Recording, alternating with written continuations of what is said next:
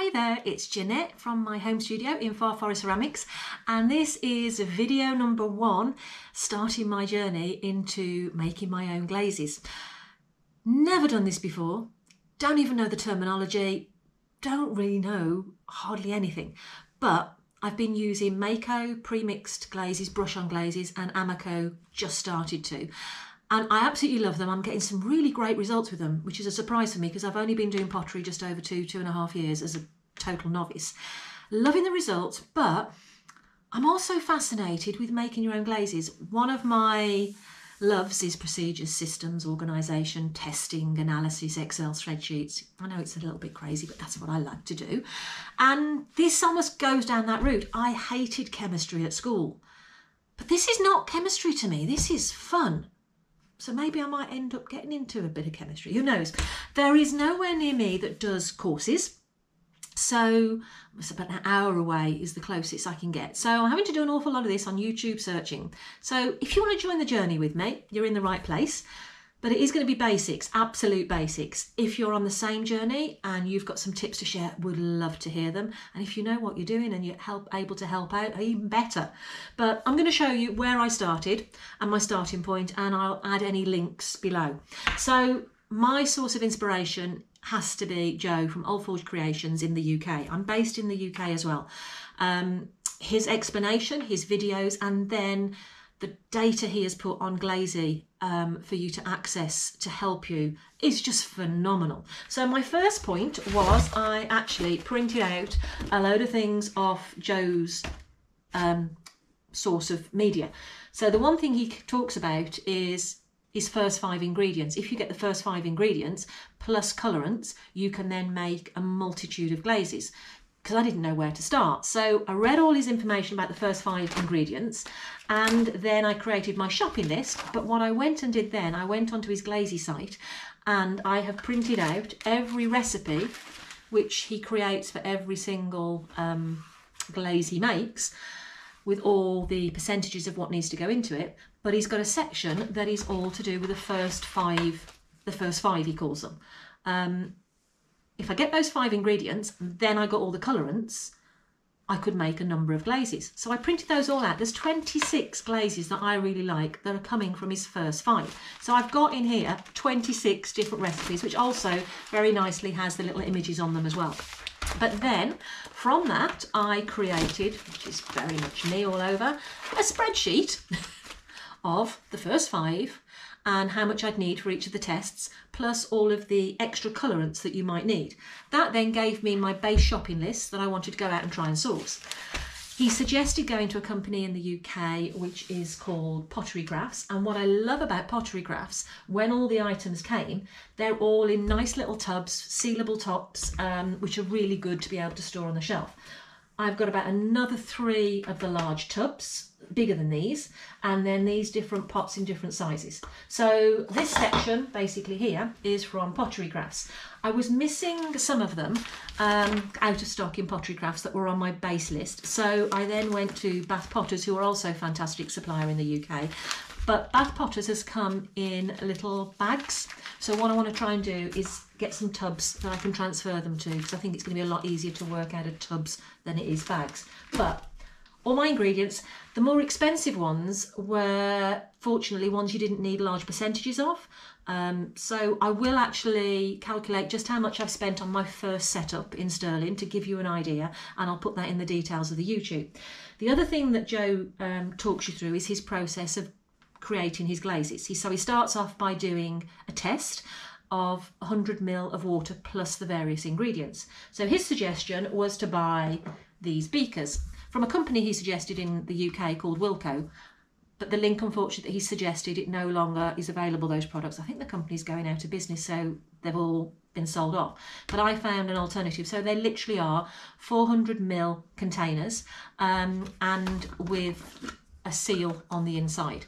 This has got a seal, but I'm not sure how tight it's going to be, so we need to see. So I've just bought 20 to start off with, just took all the labels off them. So that is what you make your test in, and then from that test, if you're happy with the results, then obviously you make up large quantities, or if you're not happy with that test, you can adjust it slightly, but you're all the time tracking what you've done, what you've adjusted to get the desired results. So I've got about 20 of those, which I'm really pleased about.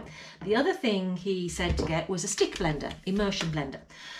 I looked at the one in the kitchen and I thought, no, come on, I want one for my own. So I've just purchased this one off Amazon, but the first set of pots I bought were 300ml, because that's the first ones I could find. But then my immersion head would not fit inside the pot. So this pot you're supposed to make your glaze in, about 100, this is a 400ml container, so obviously 100ml is going to be about here. And then the method of mixing it, which does affect the outcome, you use a stick blender. So that head needs to fit inside there. Initially, I could only find 300ml. This didn't fit in. I then tried to find a smaller head on immersion blender, and I have searched everywhere. This is the standard size. So then eventually, after much more searching, I found 400ml. They just arrived a couple of days ago. I've exchanged them for the other ones, and these are the perfect size that fit completely my immersion stick. So definitely only go for 400ml if you're going to go down this route. So these are going to be the test pots. And again, what I want to do now, I've got a spare bit of wall in my home studio. I'm going to get some shelves put up so that once I've got these made up, I can put my labels on and I can stack them all on the wall for organisation. I've got a little cupboard at the back that I'm going to put my powders and chemicals in at the back as well, out of way, and I've got a workbench that I'm sat on. I've got underneath here, I've got some room for some buckets. The one thing I'm pleased about for my testing process, this is pretty much, apart from an extra couple of tubs, this is pretty much enough for me to test 26 different glazes. So it's a bit of a concern having space for the glazes when you've made them, but I've just got to be a little bit more efficient under my worktop, I think. So I'm not having much of a problem with that. I'm just keen to have a go at the testing. When he's done his tests in these, he then uses these little sтерry pots for dipping his glazes. So these are dipping glazes, but you need to do a test tile. So what I've got to do in my first project today is I've got to make some test tiles. I normally make them with a slab roller. Let me show you here. This is normally the type of test tile that I make. I make them with a slab roller with a hole at the bottom, the number on it, some texture on one side and nothing on the other side. So I can use two sides of the test tile to get a result. But then what I do is I don't secure this base very well to the upright on purpose, because I will now just literally get a hammer, tap that off, smooth off the end, and then all of these I hang with that hole on string on a wall, which you might be able to see me. I've got a test tile wall of all my little test tiles. So this works really well, but these are quite wide. Now this is not going to fit inside here. So I've got to make some new test tiles, and Joe makes them on the wheel. I've tried 2 years ago, didn't have much success. So I'm going to have a go making them on the wheel.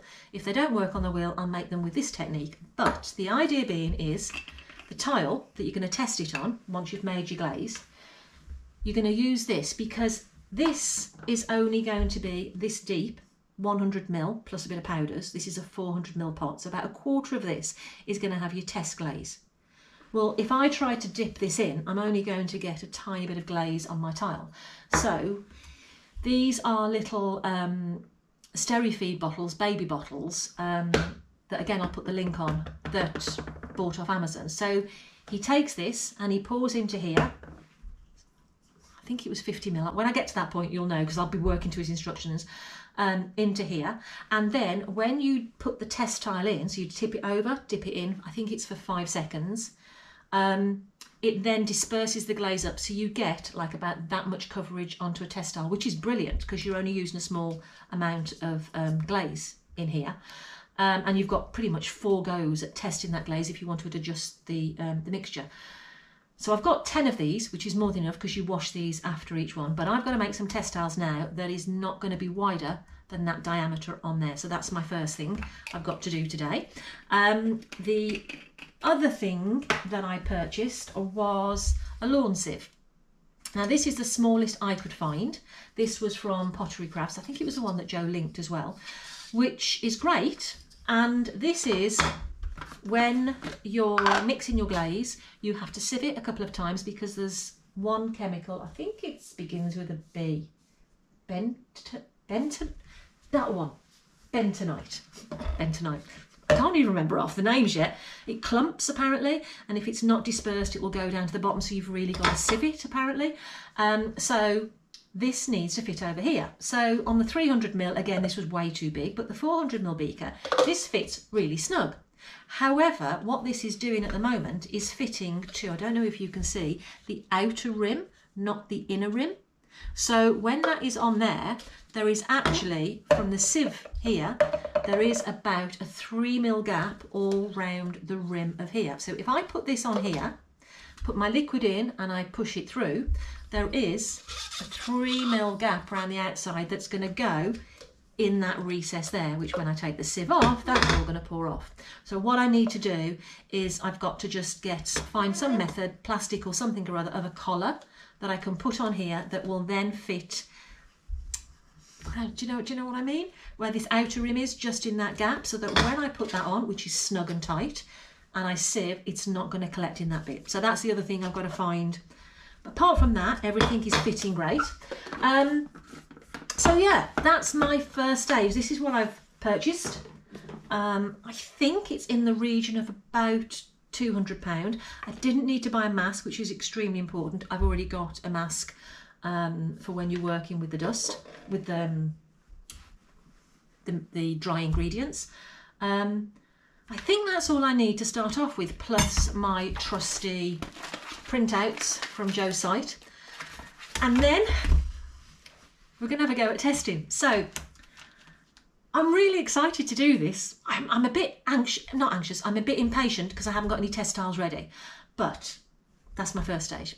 Have a go at throwing them on the wheel, see if I can get them thrown quicker than I do when I slab roll. If I can't do them on the wheel to my, what satisfaction, shall we say? Because I want to also be able to snap them off so they can still go on my wall, which Joe does them like that. And after he's thrown like a collar on the wheel, he then puts a groove in near the bottom, which then makes it easy to snap off the base. And I'm thinking I can put my hole in afterwards. So I'm going to give it a go. And yeah, I'll let you know how I go on. I'll track it with a video and next part of the journey. So yeah, if you're interested in Racco or glaze making as a total, and I'm on about total beginner, I'm trying to learn the terminology as well. I'd love you to join me on the journey. Obviously, I'm still going to be continuing with my pottery and making pieces, but that's mainly on my Instagram because I've only got 90 seconds. I can't talk as long on there, which is maybe a good idea. So yeah, lovely to see you all. Well, speak to you all, and hopefully catch up with you soon. Take care. Bye-bye.